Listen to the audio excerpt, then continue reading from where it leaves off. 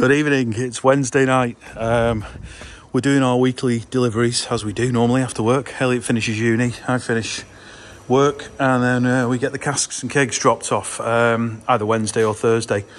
Just while we're here, got a few things to talk about. Shouldn't be a long video tonight actually, but a few things to talk about. One, I used too much water cleaning, so I'm just topping this back up. It will overflow, it's guaranteed, every time it gets me. I'm desperately going to try and keep my eye on it to make sure, hopefully, that doesn't happen this time. We put the auxiliary finings in for the big 16 cask brew, and that's currently starting to drop the temperature now. We are 11.3, and we'll rack that possibly Saturday while we're brewing, or maybe Sunday morning we'll come in. I've got 8 casks of Moston Dragon in fermenter 1. Fermenter 2 is empty. And on Saturday, we'll be brewing another 8 Mergy Straight. Fortunately, as you might have spotted, ta-da! The casks have arrived. So 24. They are they're second hand. Who did they used to belong to? Let's have a look. Mill. They've kind of blotted out the Mill Valley Brewing. Mill Valley Brewing. I don't know if they're still going, but if you are, I've got your old casks now.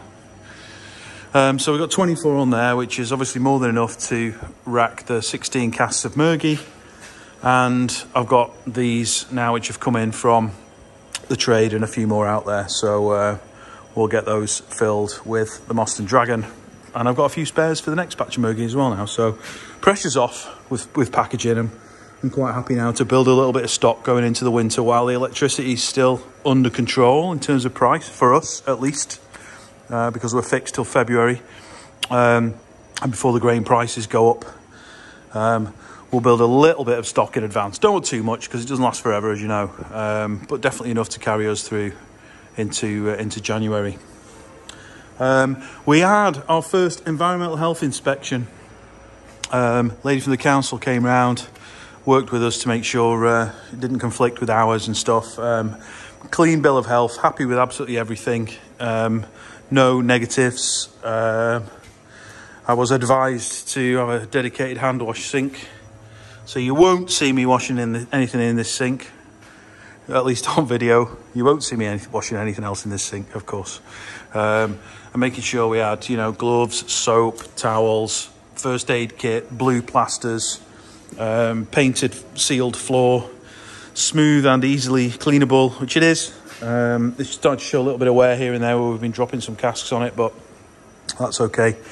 And then we went through the whole process from the grain over there, making sure it's stored off the ground, vermin control, making sure we had that under control, batch traceability, which I've talked about before, but the serial number on the bag is traceable through the brew software right through to the pub that gets delivery of the cask. So if ever there's a recall, we can manage that. Everything she asked, we had covered. So I quite enjoyed the conversation. Actually, it helps me to sort of explain the process sometimes to see gaps. There's a couple of little things that I think I'll do, not as a result of the inspection, but just little gaps that came up in conversation that we can just optimize our process a little bit. Really, I'll cover those in another video. How's my water doing? We're okay for a couple of minutes yet. Oh, update. Jack's just texted me. He has tapped the vacant gesture.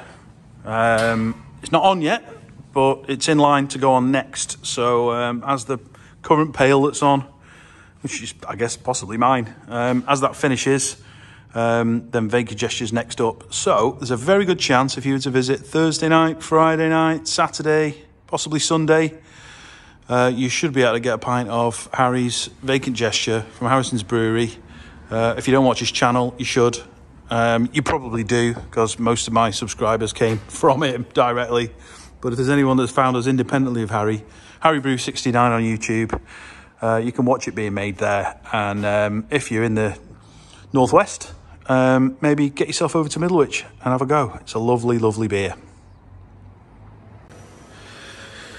So this weekend, Still beer festival season, actually. This weekend we've got the Sheffield Beer Festival, where we've got Most and Dragon on. That's at Kelham Island. I was going to try and get up there, but the trains are all over the place. I don't think the specific trains are on strike, but I think there's a knock-on effect because on National Rail and the train line, I'm getting lots of warnings about, you know, you might be stranded in Sheffield.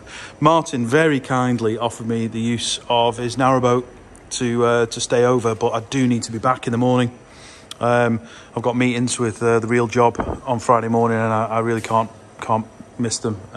Plus, I'm getting some tyres put on the dray tomorrow at home, and it's an 8 a.m. till 8 p.m. appointment, so I'm not exactly sure when I'm going to be free.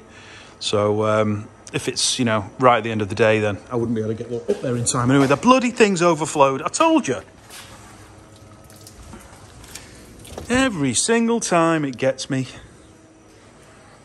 Right, let me deal with that. Back in a minute.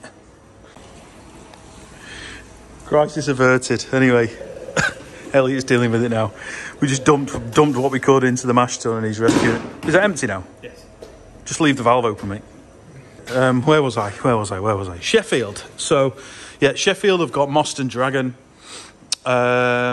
for their festival this weekend. Davenham Cricket Club near Northwich, I think, are possibly also this weekend. Check the internet. Davenham Cricket Club Scouts Festival. You'll find it.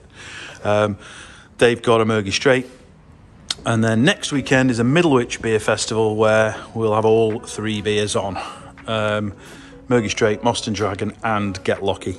And I'm just about to deliver those in advance as well to the British Legion, where it's going to be held. So let's go get some deliveries done.